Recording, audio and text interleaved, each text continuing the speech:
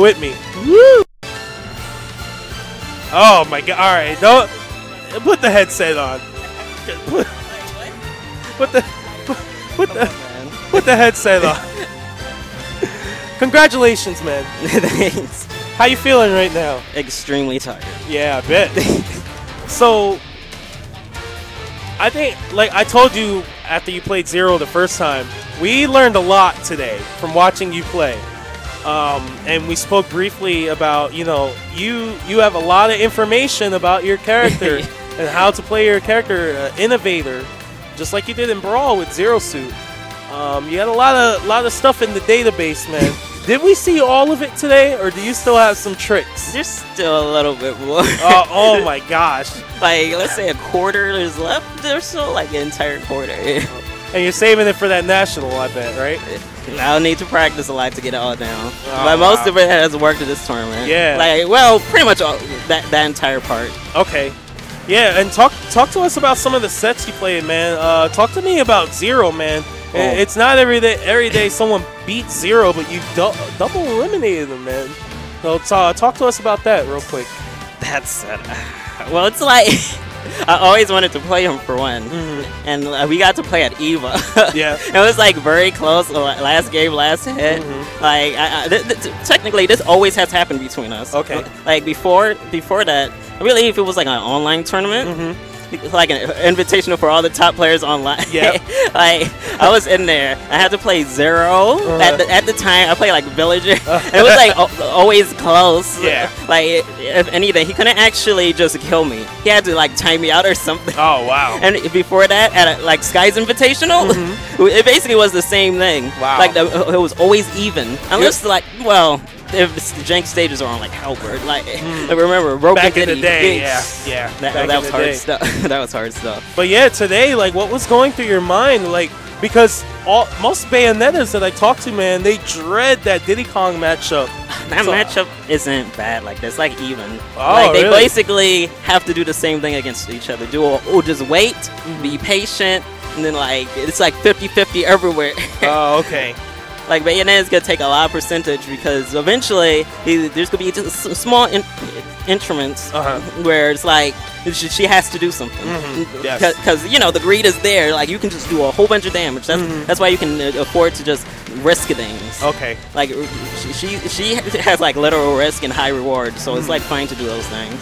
And very interesting, using the banana trip hitbox.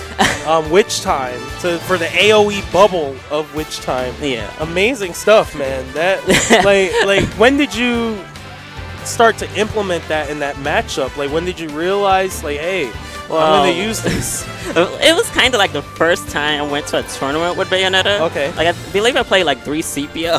Oh, C3PO, yeah. Yeah, 3. Yeah, whatever. Nah, and like C3PO but he played Diddy against me, and like that matchup, oh my god, the way he played was so all kinds of wrong.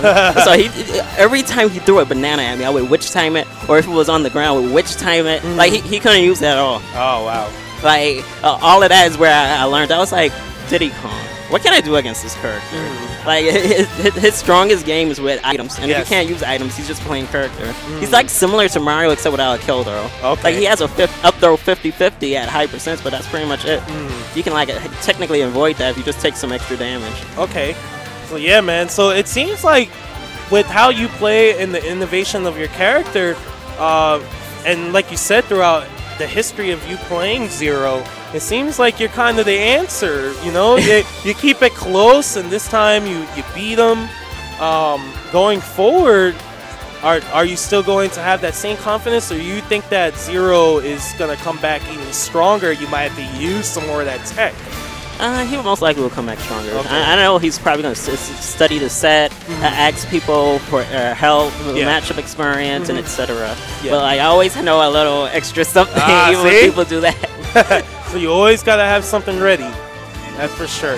Now talk to me real quick about fighting Nairo today. That matchup, like everything that happened, that stuff was just weird because it was like he screwed up on this small thing and died, screwed up on another small thing and died, and screwed up on another small thing and just died. I was like, oh my god, you can't just press anything today. Like, yeah, so a little bit of a rough time there, and it just goes to show you, man.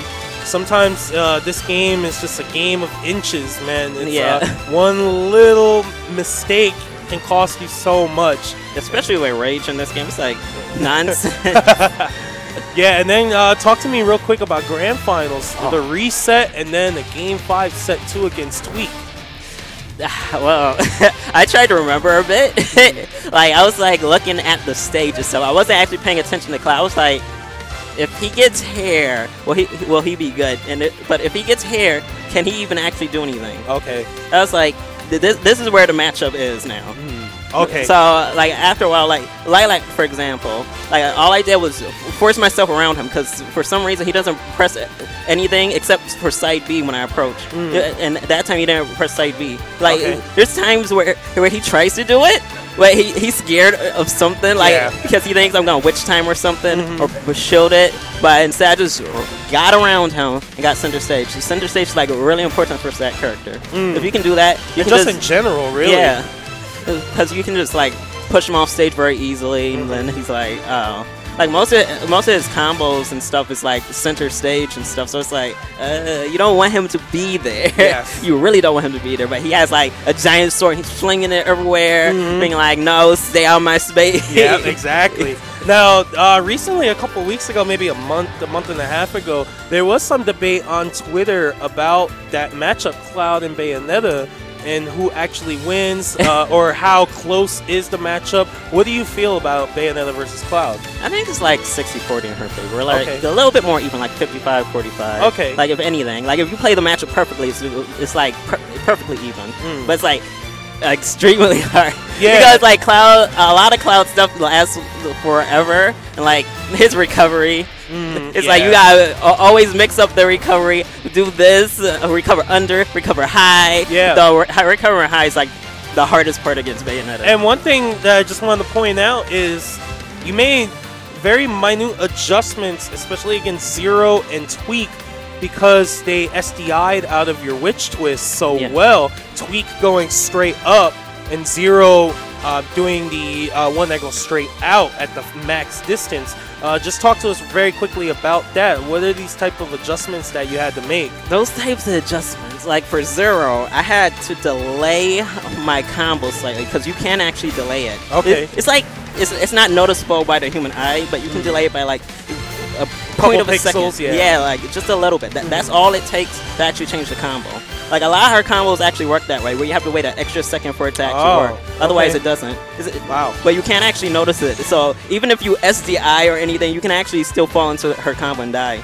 Wow. That's why I'm like, that was against Zero. You had to do that, right? And then against Tweak, when he's popping out the top of it, there was a sequence when you got an up B, and he popped out the top, and you did nothing but fall down, and then you detilted and proceeded to death combo him. Yeah. Things like that were some of the adjustments, but anything else that you had to throw in there? Like, sometimes you gotta actually just reset. Like, because, like, where she resets is, like, diagonal.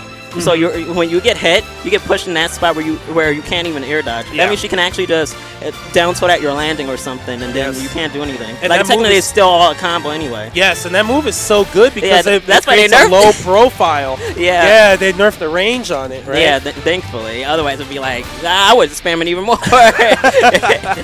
Oh man. So yeah, I think that might wrap it up, man. So you have anything to say to the fans out there? Because like I said, man, I can't stress it enough. You're an innovator in any of the characters that you play, and people can learn a lot from watching you, not just with the character, but just in the fundamentals in general.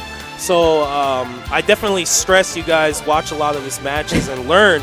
But anything you want to say to the people out there, to any of the players? Any of the players? Well, a shout out to Zero, because he's gonna watch it. Like, we always have, like, great matches out. I always love playing him, even in Brawl, even though it's a bit more frustrating because meta next year. But a shout out to Wounded Dragon. Nobody knows about him, but he's like pretty good. To Wounded Dragon. He's someone on training. So eventually you'll see him, and you'll definitely know who he is. All right, definitely. Cool. All right, character. Oh, okay.